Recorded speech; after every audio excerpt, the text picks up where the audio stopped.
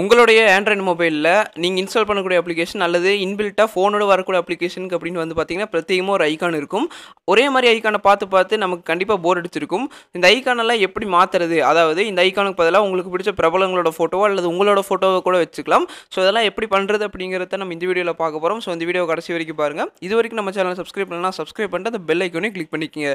இப்போ வாங்க நம்ம வீடியோக்குள்ளே போகலாம்.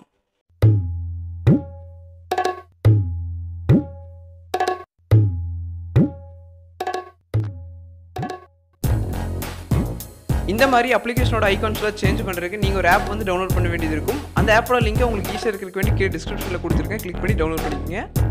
இந்த அப்ளிகேஷனோட பேர் வந்து பார்த்தீங்கன்னா நோவா லான்ச்சர். இந்த அப்ளிகேஷனோட சைஸ் வந்து வெறும் 6 MB தான். ஸோ இதனால் இந்த அப்ளிகேஷன் யூஸ் பண்ணுறதுனால உங்களுடைய மொபைலில் ஸ்டோரேஜ் எஃபெக்ட் ஆகும் அப்படின்னு நினச்சிங்கன்னா கண்டிப்பாக கிடையாது. இந்த லான்ச்சரை இன்ஸ்டால் பண்ணதுக்கு பிறகு இந்த லான்ச்சரை உங்களோட டிஃபால்ட் லான்ச்சரை செட் பண்ணணும்.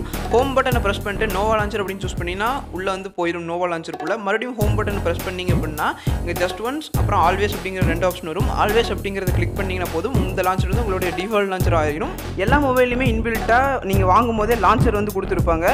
மொபைலோட வரக்கூடிய லான்ச்சஸில் வந்து கஸ்டமைஸ் பண்ணக்கூடிய ஃபீச்சர்ஸ் வந்து அதிகமாக கொடுத்துருக்க மாட்டாங்க. அதாவது ஐகான் சேஞ்ச் பண்ணுறது, நேம் சேஞ்ச் பண்ணுற ஃபீச்சர்ஸ் எல்லாம் கொடுத்துருக்க மாட்டாங்க. ஆனால் இந்த மாதிரி தேர்ட் பார்ட்டி லான்ச்சஸில் நல்லா நமக்கு எப்படி பிடிச்சிருக்கோ அந்த மாதிரி மாற்றக்கூடிய கஸ்டமைசேஷன் ஆப்ஷன்ஸ் வந்து கொடுத்துருப்பாங்க. அதுதான் இந்த மாதிரி third party அப்ளிகேஷன்ஸோட major advantage. So இந்த அப்ளிகேஷன் மூலமாக தான் நம்ம எப்படி ஆப்போட ஐகான் சேஞ்ச் பண்ணுறது அப்படிங்கிறத பார்க்க போகிறோம்.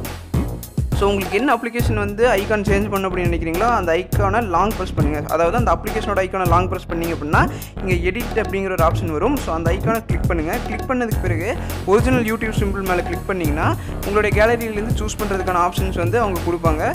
இப்போ வந்து கேலரி ஆப்ஸ் அப்படின்னு இருக்குது.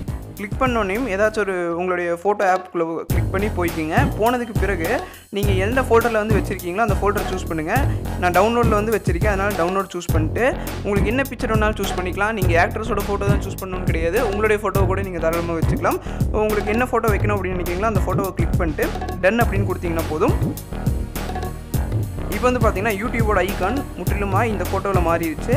இந்த மாதிரி நீங்கள் என்ன ஃபோட்டோ வேணாலும் வச்சுக்கலாம். மறுபடியும் இந்த பழைய யூடியூப் ஐக்கான் கொண்டு வரணும் அப்படின்னு நினச்சிங்கன்னா மறுபடியும் அந்த ஐக்கானை லாங் ப்ரெஸ் பண்ணிட்டு எடிட் போயிட்டு மறுபடியும் இதை டேப் பண்ணிங்கன்னா காமன் அப்படிங்கிற ஆப்ஷனில் யூடியூப் சிம்பிள் வந்து இருக்கும். ஸோ இதை நீங்கள் கிளிக் பண்ணிங்கன்னா போதும் மறுபடியும் பழையபடி வந்து யூடியூப் ஃபோட்டோவே வந்துடும். ஸோ இந்த மாதிரி என்ன அப்ளிகேஷனுக்கு வேணாலும் உங்களால் பண்ணிக்க முடியும். ஸோ இந்த வீடியோ உங்களுக்கு ரொம்பவே பிடிச்சிருக்கும் அப்படின்னு நினைக்கிறேன். பிடிச்சிருந்தா இந்த வீடியோக்கு ஒரு லைக் பண்ணிட்டு நம்ம சேனலை மறக்காமல் சப்ஸ்கிரைப் பண்ணிக்கோங்க. மீண்டும் இது போன்ற ஒரு நல்ல வீடியோ உங்களை சந்திக்கிறேன். நன்றி, வணக்கம்.